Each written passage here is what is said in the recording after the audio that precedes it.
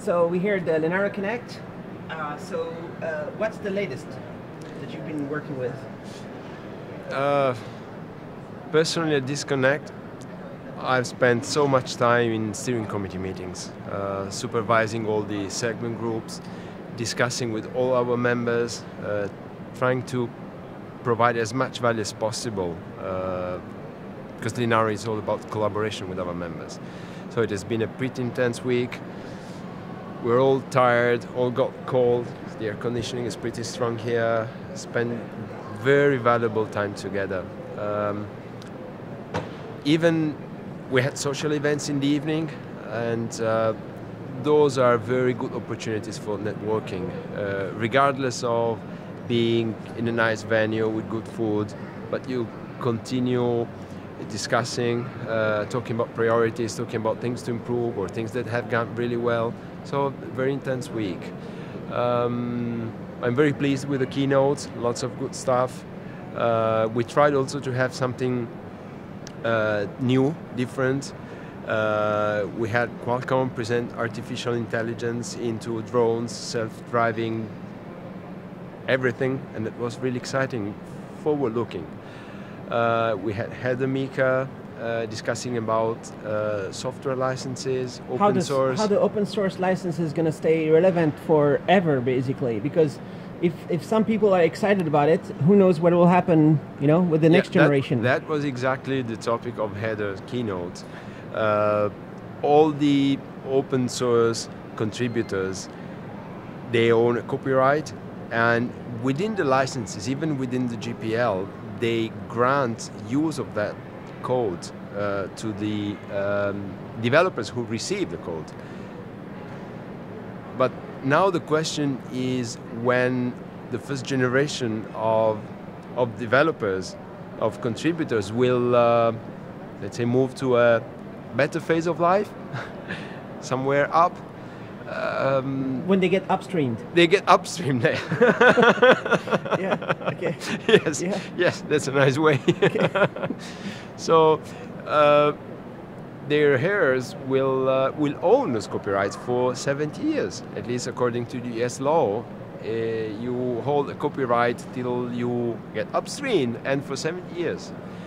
So will the heirs be as good, as favorable with the open source community, or will there be any rogue contentions trying to make money out of? So this is what Heather Meeker was raising in her keynote in a very clear and positive way. Was she no suggesting drama. to cancel all copyrights? No, she was not. No, That's she just was me. not. No, she was not. Okay. She was not. But she proposed a few solutions. I'm not an expert in the domain. I'm very interested in the software licenses, but I'm not an expert, so I'm not the one who can explain those proposed solutions. But there will be fixes, I'm sure. And today there was a keynote from yes, from Jan Rabey. That was also one of my favorites. I hope people enjoyed it. If not, I'm the guilty one. Because 5 years ago, I attended a keynote by Jan Rabey at University of Lund in Sweden, and I was completely fascinated by his keynote, by his communication style as well, his vision. 5 years ago, he was envisioning connecting IoT devices, sensors, and more, not just as we do today in a one-to-one, a sensor's giving you a temperature or counting how many steps and telling it to you, and that's it. No, his vision 5 years ago, and he was already working on it, so this comes to 10 years ago, he was envisioning connecting all these sensors and distributing tasks across the sensors, and possibly having the sensors coordinate by themselves, just like bees in a swarm. And this is the swarm, his vision. And now Linaro is making this real. So today, fast forward, and today this is for real. The this Swarm was a demo OS. in the opening keynote. So the Swarm OS is a kind of coordination framework, software framework, between the nodes, the IoT nodes, and there are students and professors like Professor Zufo from Brazil who are prototyping these on the Linaro 96 boards. And so since at Linaro we started working on the Internet of Things, my dream was to have Jan Rabe come at Connect and give a talk about the swarm and about the future. And the vision is going forward. This morning Jan was talking about expanding this network of nodes, the swarm, even more, and having humans part of the swarm. We all carry our phones, but we should do more and be connected, which should be smart humans connected to the swarm. That was very fascinating. Hopefully it will be a positive swarm and not an aggressive swarm. Yes. It will be our friends. Our friends, as Jan said. And as my boss says, yes, we love the idea, but my boss says he loves the idea, but he wants to become a smarter, connected human.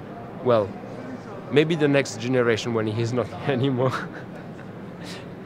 So right. It's fascinating. The keynote was really great. So thank you, Jan. If you're watching this, Professor Jan Rabe, thank you for coming and giving such a fascinating keynote. So what's the other stuff you're working on the next few months? What's going to happen?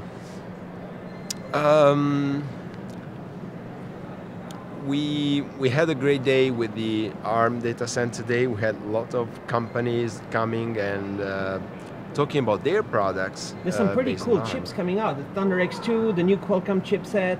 I'm sure you can add links under this video with links to those companies talking about their chips. It's been many years in the making, many years now, 6, 7 years, 7 years. Correct. Have you worked even longer than that on the server ecosystem stuff?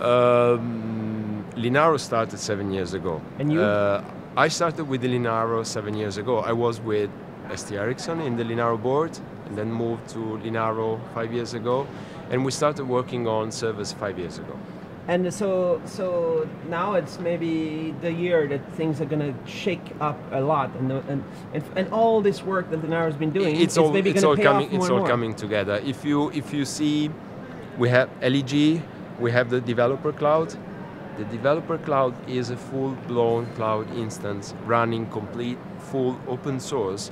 So at Linaro we have collected all the open source packages. We have made sure that they all run on ARM and all the patches are upstream. It shall just work. No local quirks. It shall just work. And so the developer cloud is running this open source software with all the patches pulled down, for example, from the OpenStack Cola project. It's upstream. There's no hidden patches. And so we have a complete data center that is running on ARM servers, full open source. That's the best proof that we are ready. So it's coming. You're ready, it's coming. It's not just the swarm, it's also the servers. The servers, everything. As soon as the chips are qualified for mass production, they will go, and that's the hardware side. And the home group is pretty busy. The mobile group is still busy. They're all busy. We're all pleased about the way they are progressing. There's a lot of interest in the home group in continuing on unifying the media acceleration for the set-top boxes, smart TVs, OTT, digital home devices, and Linaro with OptE, the open platform trusted execution environment. We are in a unique position to have a complete open source secure solution. We have integrated Microsoft Widevine, Microsoft PlayRadio and Google Widevine, apologies. We have integrated them with OptE. We have a complete open source solution for the security and the DRM. Of course, deploying these into products requires the right licenses with Microsoft and Google, of course. So that's not just, there are legal implications that people shall comply with.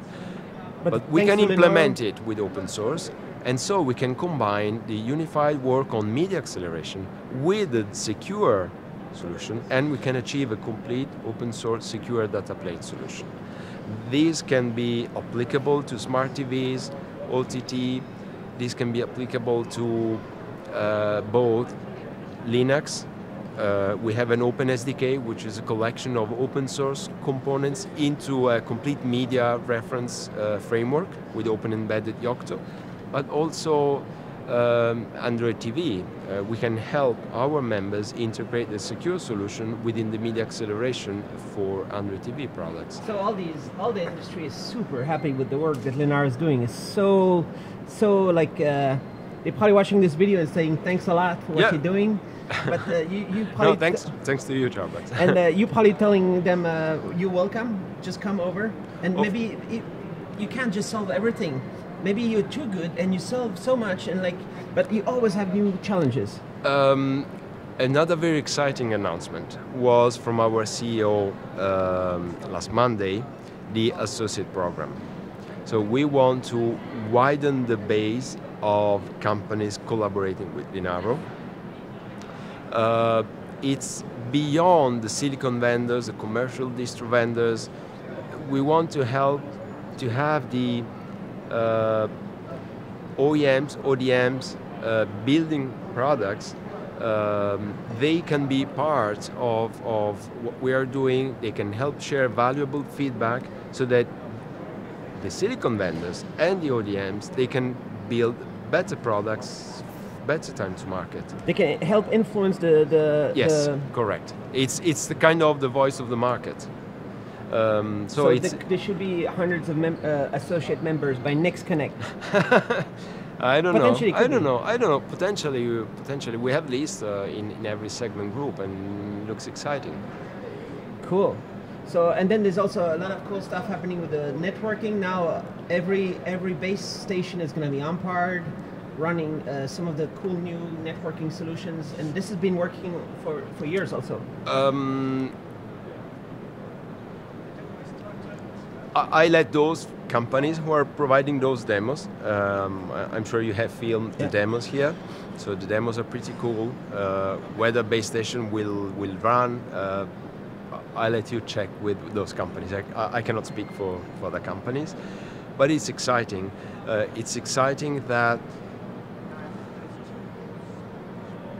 the open data plane acceleration is showing the full potential.